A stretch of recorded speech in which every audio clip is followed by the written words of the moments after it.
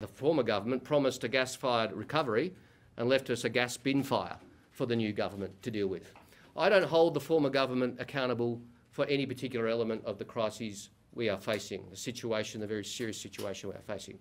I do say this though, the former government's 9 years of denial and delay, their 23 energy policies, their ad hocery, their changes of policy approaches have left Australia ill-prepared. How much higher are bills going to go? Oh, look, I think it's a little, frankly, too early.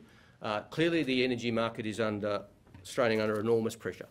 Now, at the moment, this is impacting on wholesale prices.